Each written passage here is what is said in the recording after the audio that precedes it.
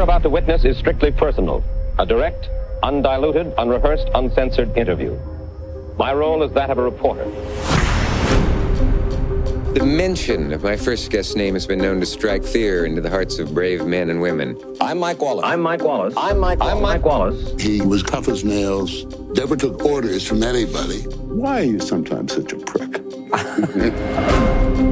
People didn't ask tough questions back then. You invented that genre. You're not answering the specific question that I put. You ask tough questions that get behind the facade.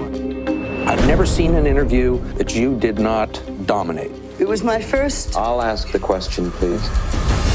You're a son of a bitch. Do you know that? Oh, come on. You are a Barbara. son of a bitch. But the folks at CBS News said, come up with an idea.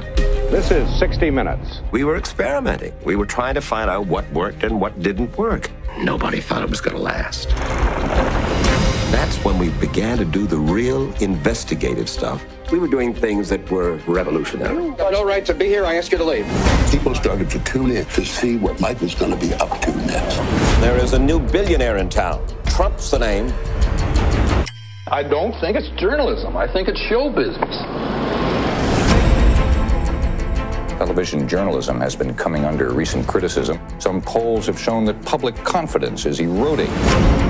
U.S. Army General William Westmoreland today filed suit against CBS Incorporated. The press is contemptible. I'd like you to get out of here. Are you aware that what you're doing is seriously endangering people? If you got a hell of a story on your hands, go after it. Temptation is for television news to go easy. Is Russia a democracy? What we're defending is the people's right to know.